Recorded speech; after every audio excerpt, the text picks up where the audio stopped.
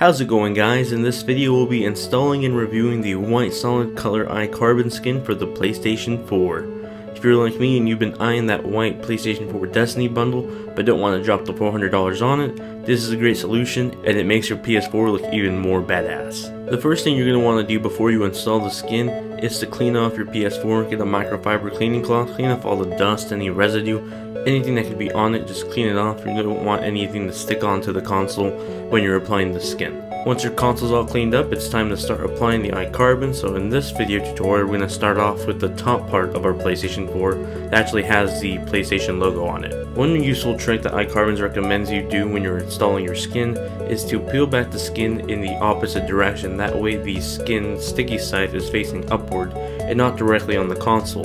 Then reapply the skin onto the paper that's provided with the skin, and in that way you could apply it much more easily onto the console as if you're sort of using like a ruler.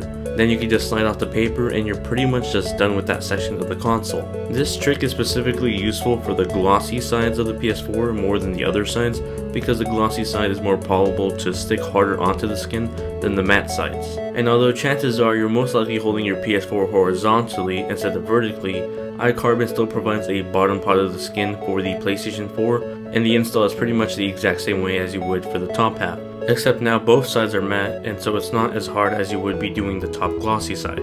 The front of the console is pretty easy to do. Just line up the PS4 logo with the skin and just apply it, and since it's a matte surface, it's pretty easy to do. There's also a small triangle to go inside the 4 logo in the PS4. I found this pretty easy to do by just using a toothpick or a DS stylus and then just fix it with my finger. For the front of the PS4 that says Sony, just use the logo as a guide to apply the skin as you would the top half that says the PlayStation logo. And then just go ahead and match up the rest of the front of the console with the 2 other remaining skins. They're both matte, so they should be pretty easy to apply. For doing the sides of the PS4, just go ahead and get your iCarbons and line them up with the side of the PS4. If they line up correctly, then that's the correct side. The left side of the PS4 has one bottom matte finish and the top one is glossy. So follow the same precautions we told you before. Just apply the matte one, and for the glossy one, you might want to use that rule about reapplying it with the paper that comes on the skin. I gotta say, I love my PS4 even more than I did when I first got it.